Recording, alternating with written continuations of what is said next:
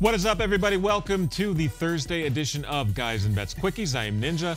This is Joe Osborne. Couple of MLB picks on the docket today, but Joe, get things started in the association. You got a player prop for the NBA. What are you looking at?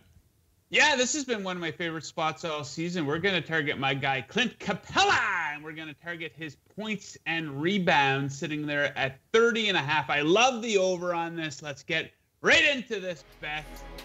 This is a beautiful betting spot versus an opponent Capella has eviscerated before. Back on April 18th, he had 49 total points and rebounds versus the Pacers, along with a 34-point and rebound performance earlier in the season. He does the majority of his scoring in the paint, where the Pacers have been a complete and utter disgrace. Over the last 10 games, they're allowing the most points in the paint, where I think even I could lay one in against them. Capella is second in the league in rebounds over the last 10 games. And look what we've got here. Indiana is allowing the most rebounds per game over the last 10. Expect a fast-paced game with lots of opportunities for Capella. Build a stat sheet. Next up, my favorite MLB bet of the day. It is an even money underdog. We're taking the Nationals on the F5 money line plus 100. Let's get right into this one.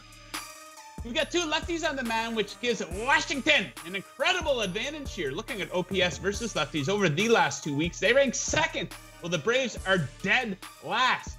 Drew Smyly takes the mound for Atlanta, and he's allowed 5 earned runs in 3 consecutive starts to go along with an 847 FIP on the season. I don't think this guy will be a starter at the major league level for much longer. Jon Lester will make his second start for the Nats. By no means was he lights out in his debut versus Miami, but he didn't allow a run across the plate. Either way, he's still a big upgrade over Drew Smyly. Give me the Nats, F5. Yeah, I'm going over to the AL Central for my MLB bet, but I'm looking at Cleveland at Kansas City here, and I'm going to go Royals. First 5 money line here was like minus 130, minus 140 this morning. It's now minus 160. But yeah, fantastic start to the season for Danny Duffy. 4-1, 0.6 ERA, sub-1 whip, 2.6 FIP. Had a fantastic start versus Cleveland earlier this season, going 6 in a Kansas City win. He was good against them last year in 2 starts. 1-1 record, but did have a 1.8 ERA and a 1.1 whip.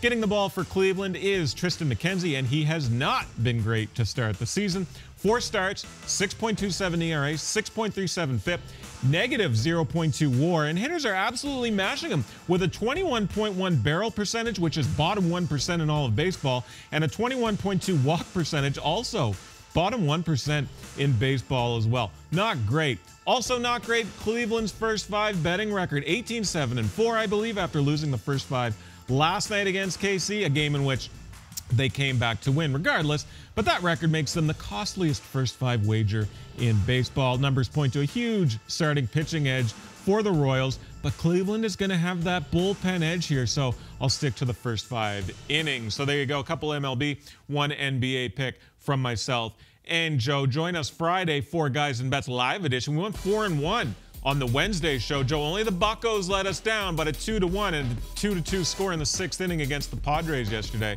Not a bad shout there. Whatever you folks do with your bets, best of luck. We'll catch you Friday live on YouTube.